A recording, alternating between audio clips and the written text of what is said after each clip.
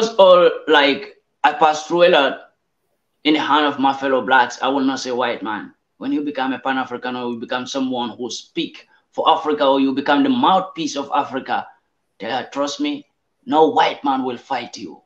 Your fellow blacks will be the one to destroy you. Hi everyone, welcome back to True Mommy. I hope you are all well by the grace of God. Thank you so much for clicking on this video. My name is Mamri, by the way.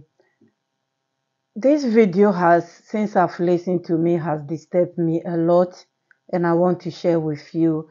Many of you will know that for the past 2-3 months, I've been sharing a video about a young man living in Italy, sharing sharing videos about what his frustration on Africa leaders.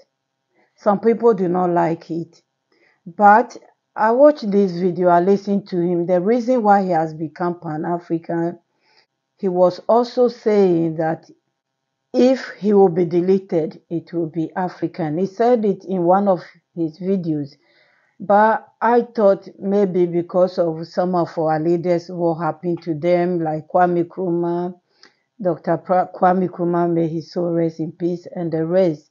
That's why he was saying that. But when I listened to part of his story, he said an African has reported him. He was arrested some time ago, and his documents were taken from him not to travel for some time. He said a lot of things why he thinks that if anything will happen to him, it will be an African, which is so sad.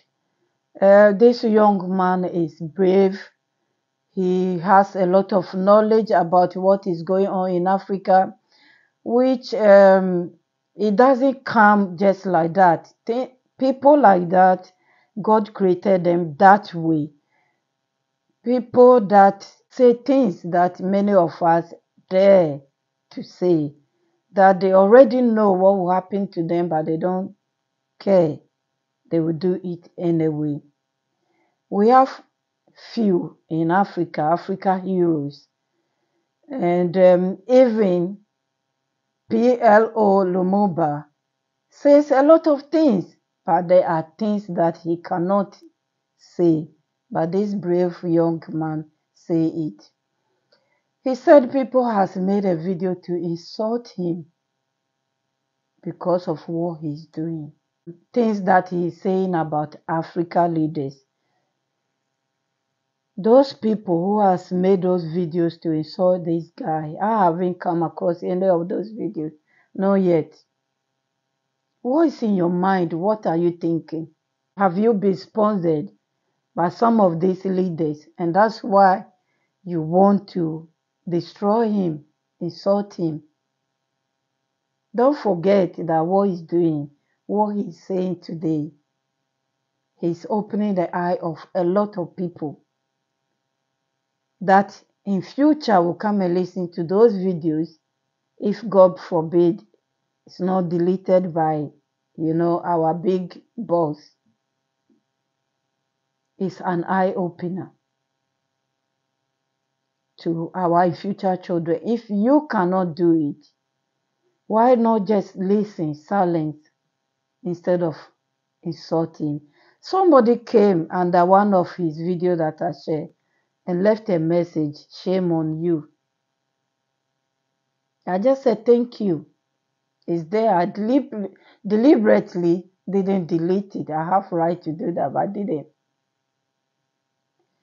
What has he done? So you will say shame on him. Is he saying something bad? Even if he says something, just say it. That what he's saying is bad. Please just leave this guy alone. Let him do his thing. Let's say what is in his mind. Sometimes the words he uses and things that he says, it's like he's possessed. He has been possessed by something in Africa that wants to wake its peoples up. Mother Africa wants his peoples to wake up and think about what we can do in Africa to make Africa better. You see all the shouting that went on when they wanted to go to Niger. They are quiet now. They are listening. If we kept quiet, if some of us do not share our opinion, if that guy do not share, you know how many people watch his video about what he said about Niger? Millions watch that video, including those of us who share it. They heard it and they think twice. I'm not saying they will never go, but anyone that will go, their conscience will judge them because they will know that we know what is going on.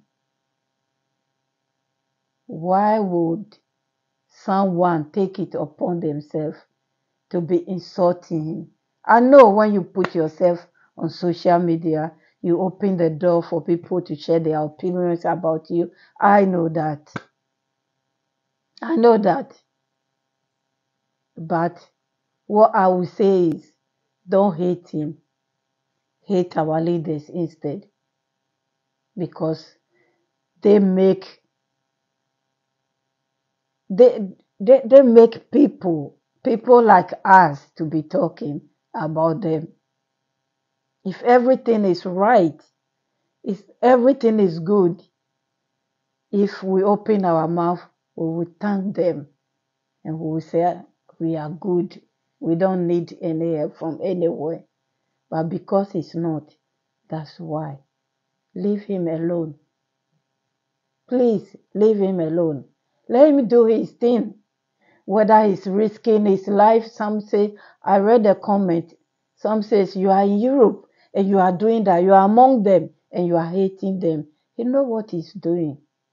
Sometimes you can't help it, but to say it and be free, or not to be free. People like that, they are created to do that kind of job. Look at Ibrahim Traoré in Burkina Faso, what he's doing. They have attempted several times to delete him, but still there. Maybe God has given him long years to continue to liberate his people, or short time to liberate his people. He's not going to stop because of other people don't like his opinion. Other people hate that he wants to feed his people and not to feed them, and so they will eliminate him. I just want to come and share this video with you. Listen to this short video that I've taken from what he said. I was so sad that an African would do or insult him, or we even think bad of him, whereby the people he's against are not even the Africans. Everything he says about our leaders, he always says that they are controlled by other people. Can you please leave that guy alone? Please. Thank you so much. Let's share love. Let's love ourselves, because if we don't love ourselves, no one will love us. We are hated in a lot of countries, in a lot of places, but yet we still hate ourselves as well. There was a video I watched. I will look for it because I think I know this person that shared a story about a Nigerian working, and he or she has been sleeping at work.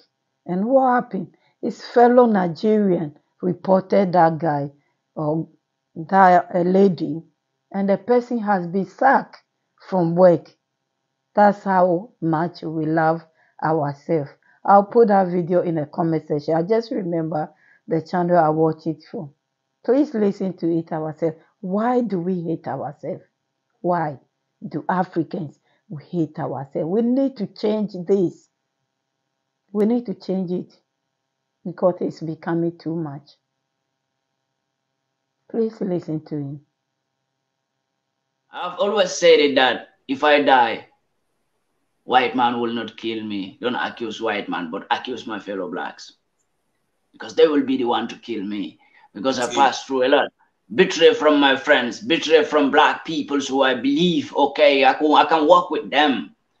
You know, to an extent, it led me to seize my documents. I can no more move. I can no more go nowhere. I can no more fly to any country. I have to stay in one place. That's what they call house arrest. I still have the case file here.